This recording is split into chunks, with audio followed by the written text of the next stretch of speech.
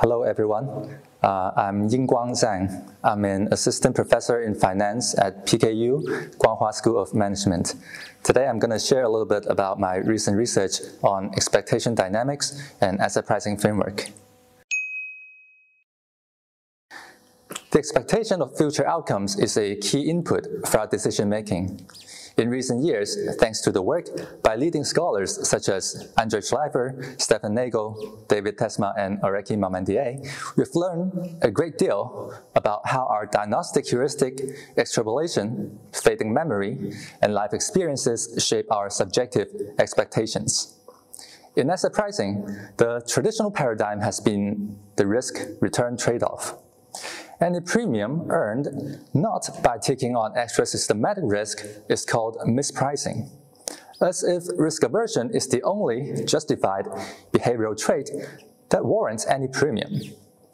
While we agree that risk aversion is a fundamental trait of human beings because it is essential for our ancestors' survival, one could argue that our expectation formation processes are as fundamental as risk aversion, and they are also wired by evolution, not for being accurate, but for helping us navigate the world and survive.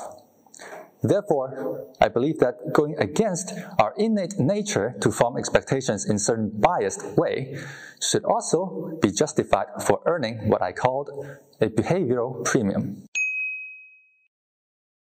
In my recent paper titled "Which Expectation?", I built an expectation-based asset pricing framework that encompasses two expectation formation processes, namely sticky expectation in cash flow level and extrapolation on cash flow growth.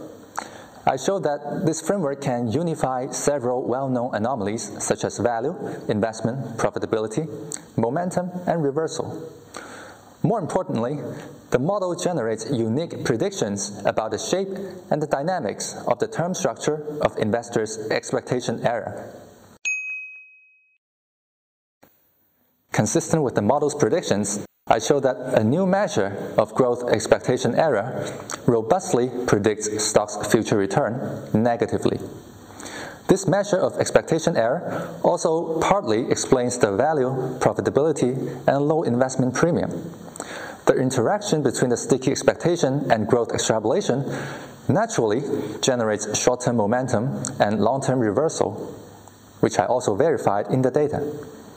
The unique and new prediction from the model is that these firm characteristics should also predict an upward sloping forecast error term structure.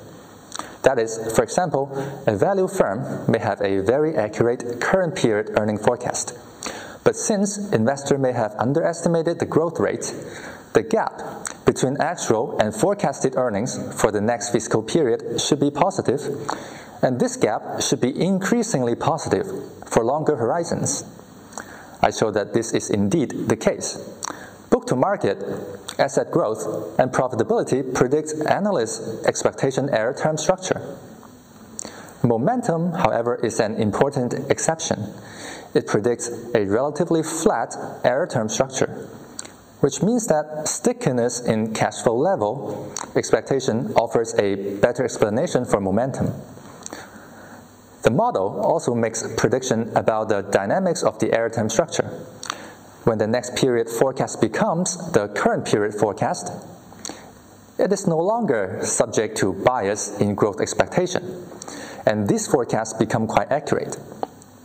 However, the forecasts at all other horizons are still subject to that growth expectation error, so the model says that during an earnings announcement, the firm characteristics should predict a parallel shift in the expectation term structure, even though these characteristics predict an upward sloping error term structure. This prediction also is strongly supported by the data. This finding provides an explanation for the alpha persistence of certain strategies. Now, the contribution of this paper is not to invent any new biases or to say that all anomalies are about expectation errors. But I do bring two prominent expectation biases into the same model and show that it gives consistent predictions for many of the facts that we see. And that it is also yielding new predictions that other models may find difficult to generate. Therefore, I argue that it is important to deepen our understanding of the exact expectation formation processes. We know, and I show a little bit in the paper, that we still do not have a perfect expectation formation model that fits all the aspects of the data. So there's still a lot of work to be done in this field.